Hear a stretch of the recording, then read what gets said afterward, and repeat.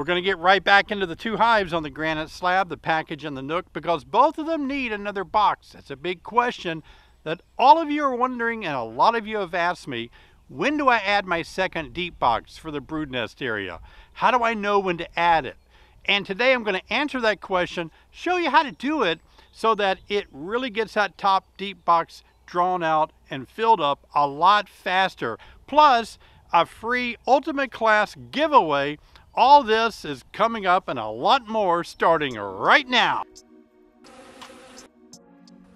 Well, there's a lot of larvae down in there. What's up? I'm David Burns, and we do have an exciting video on when to add that next hive body.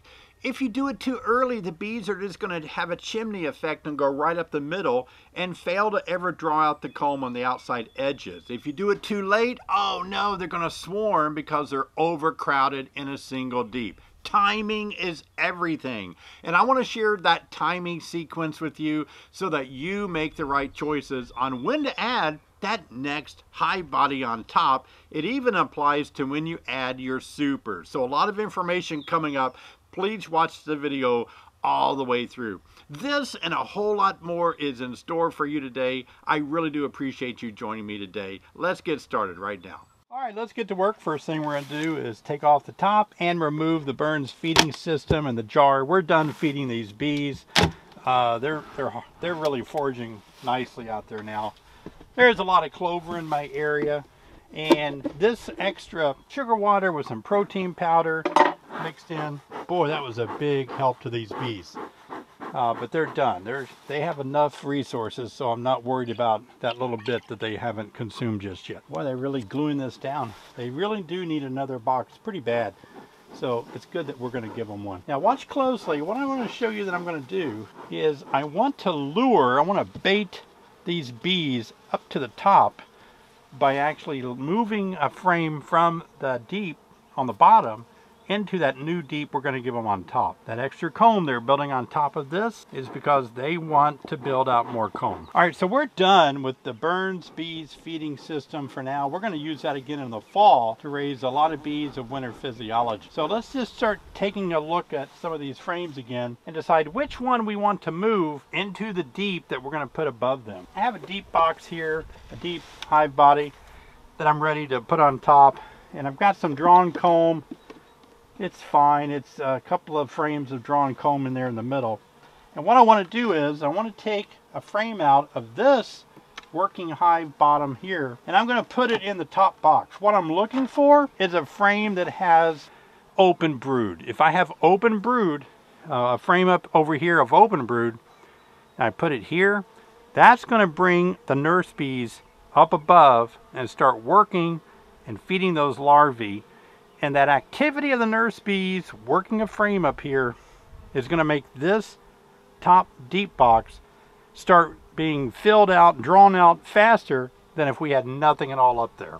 When I'm working a hive like this, I've told you before, I really do enjoy working from the wall, the frame against the wall, and working my way into the middle, because usually there's a lot less activity on this outside frame on the wall. And this is the one we saw just a few days ago in a video, and so I'm just looking for a frame of open brood. Open brood is defined as either eggs or larvae. One larva is a larva. Two larva is larvae, plural larvae. There's eggs here in this frame as well as nectar. The queen is trying to lay eggs, but these bees are also filling cells up in the same area with nectar. It's not enough really that I want to move that up to the deep. I want more activity than just that. Let's try the next one. Remember what I told you, students, that if you see eggs, you're likely to see the queen. Look at all the eggs on this one.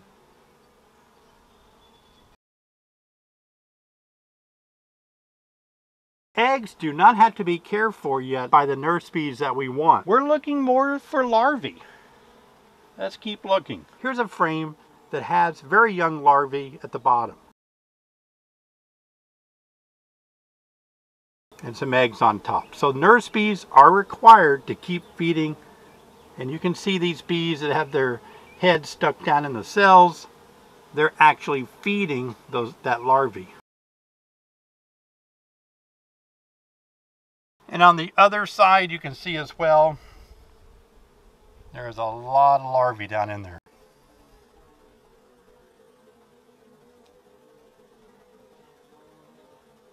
So this is the frame that we want to move up into this top deep. So here we go. We'll set it right inside the new deep hive body.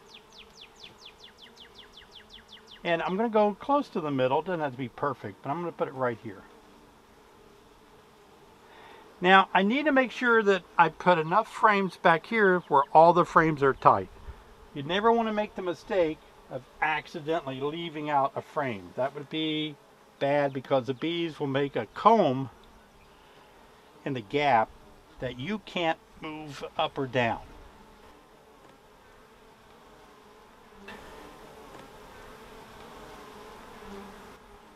Now see, we need one more frame, which I happen to bring. Oh, I was going to mark this with a pen so that we could watch how long it takes to actually draw this out from nothing. So it's going to be your job now to remember it's 1, 2, 3, it's the fourth one over. This is the west side. So we'll see as the hive progresses, how long does it take for them to draw this undrawn foundation. Wax coated. Today is May the 26th. Instead of writing it there, it's forever in YouTube now. So we'll see how long it takes them to draw that frame out. Tighten everything up by pushing it away from one of the walls or both of the walls, whatever. That's lined up pretty good. Let's take our deep hive body here and put it right on top. All right. Smooth everything over really nicely. Again, line it all up. I'm pushing everything to the east. Then bringing it back from the east a little bit. Yeah. And remember, we had bees on our Burns feeding system. Bees are exoskeleton, so we can just bang this on the top here. There we go. Last couple of bees. Let's get them in there. There you go. All right, so this is pretty cleaned off good now. Again, you got to save this. We're going to use this in the fall to raise a lot of bees of winter physiology. Some of you wanted to buy these. I know I mentioned it on the last video. We sold out really quick. Those will be back online as soon as possible. Hey, while we're talking about this, I want to show you something. What do you do about this stuff here? Should you clean it off? Yeah, why not? It's kind of a combination of just wax, but I can tell there's a little propolis in there. But you might as well just scrape it off, get it out of your way, just so that it won't be in the way next time you go to add this back onto a hive. Some of you with just 1 or 2 or less than 10 hives, you can take time to kind of mess around with keeping everything really, cleaned up and cleaned off of your boxes really nicely. Yeah, I don't really worry about it too much. I want to show you another trick. How do you square up a box here to the box below it? Some people will chase it. They'll square these corners, they'll go to that one. What you want to do is you want to square opposite corners. This corner here is going to be squared up all the way over with this corner here. You see that corner is off? So what I do is I take my hand here where I can feel it, and I do the same on the other side here. I take it where I feel it, and I just square it up, move it around until it's squared on 2 corners. That pretty much squares it up on the other opposite 2 corners. That's a great tip on how easy it is to square up boxes. Now, since the top box doesn't really have a chance now, hasn't had a chance yet to be propolized to the bottom box, it may blow away in a real strong thunderstorm. So we're going to put our cinder block back on top to hold the top down and that box in place.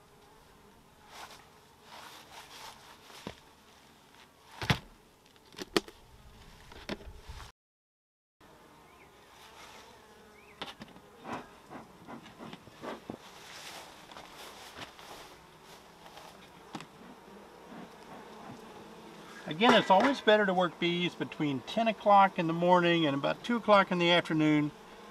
when you have a lot of foragers that are out busy. That's not the case with us today because of my schedule. I was going to do this earlier today, but my day kind of fell apart with some other activities.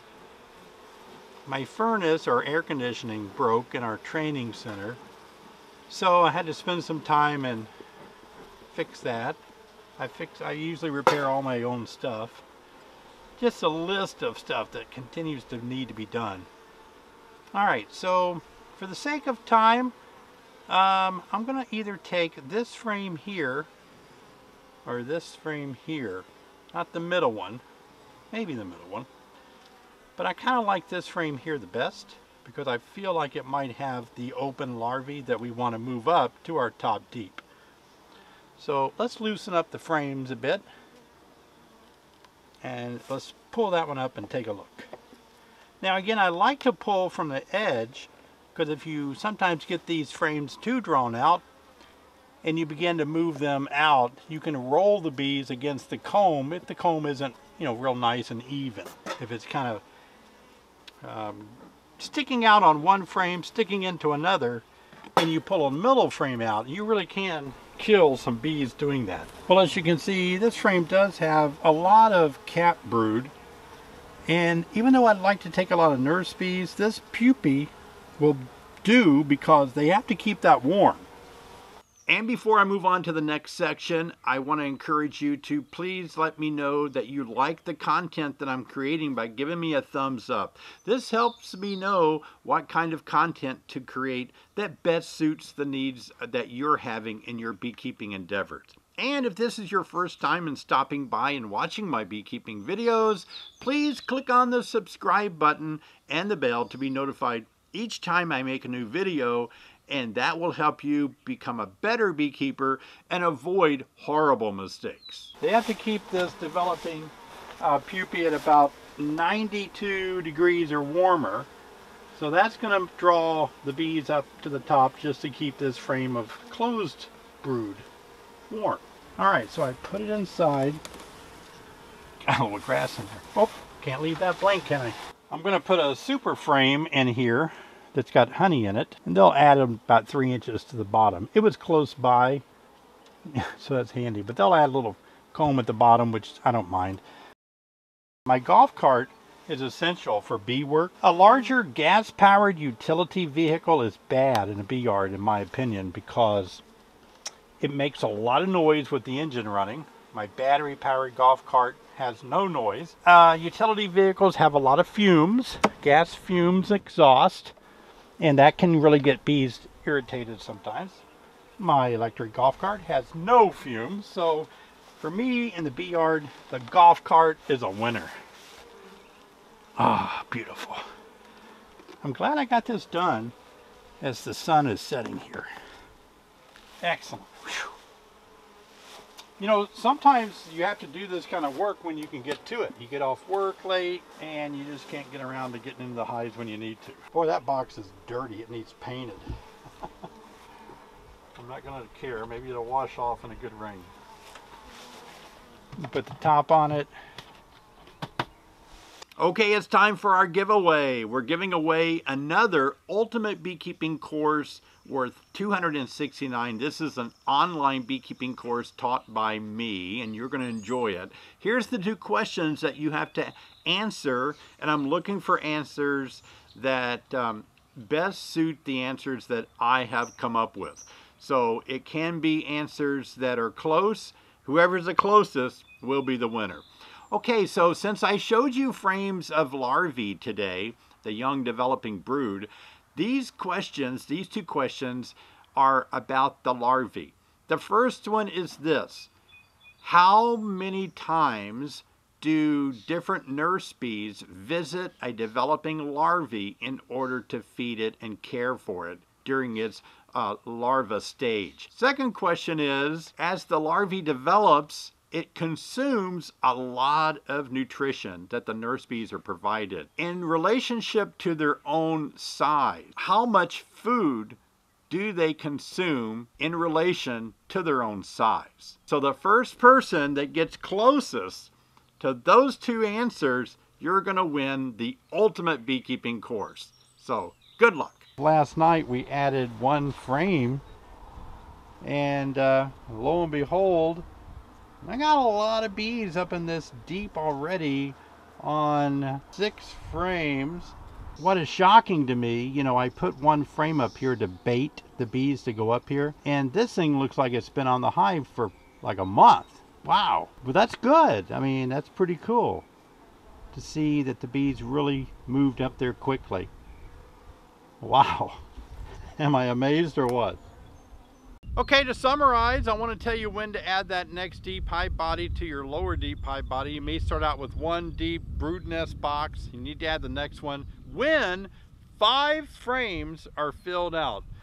So when you have 5 frames filled out, it's time to add the next box on top. And by filled out, I mean 5 frames that have, you know, resources on them. The comb is drawn out. You have brood, pollen, some nectar, honey, whatever. They have to be 5 completely drawn out and filled up frames. When you have 5, it's time to add the next box on top. And I showed you how I pull one out and bait it on top and how well that works. Another thing to realize, number 2, is that you don't really want to add the second box when you install your package or your nuke at the same time, or the bees will just be like a chimney and may only start going right up in the middle and never stretch out. What we're trying to do is get the bees to start moving sideways onto the frames in that bottom deep, and then when they get about half of them drawn out, which is 5 of the 10, then we feel like we can add the next box on top, and they will just continue to get the message there's more room up above. And again, like I said, if you forget to add that second deep, you're going to cause the bees to fill up that bottom deep too much. They're going to be too full. And when they get too full, they're going to want to swarm because they are crowded. And again, if you add it too soon, it's going to take longer to get the outside frames by the walls pulled out. So I hope this has been helpful for you today. I hope you've learned a lot. Right here has actually become a nice outdoor studio for me. I had to get the umbrella to balance some shadows and direct sun hitting my face while I'm filming, but I really like the way this whole front of the store here is a really good outdoor studio.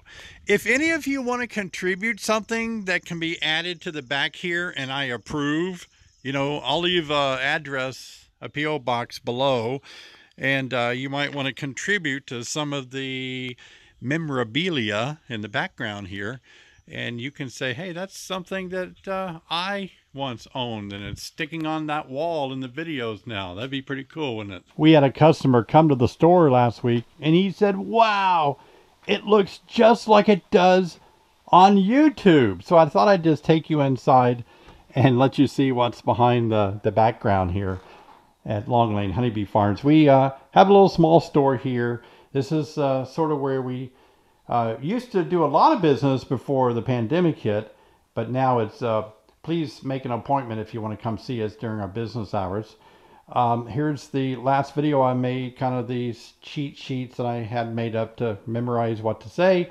And then of course we have, you know, typical beekeeping supplies throughout the store here. And we got some cool, you've probably seen this in the, you know, the videos that I've made, some cool posters that we've collected. I've talked about people that send us nice notes. That's nice. And our training center is through there. So this is a nice little store that we took an old garage and turned it into this place to hang out with. So it's pretty good. Here's our book, of course, that many of you have purchased. Look at that. This one's autographed if you stop by. Wow. There you go. An autographed copy of Backyard Beekeeping. Everything you need to know to start your first hive. And that's available too on our website. So check that out.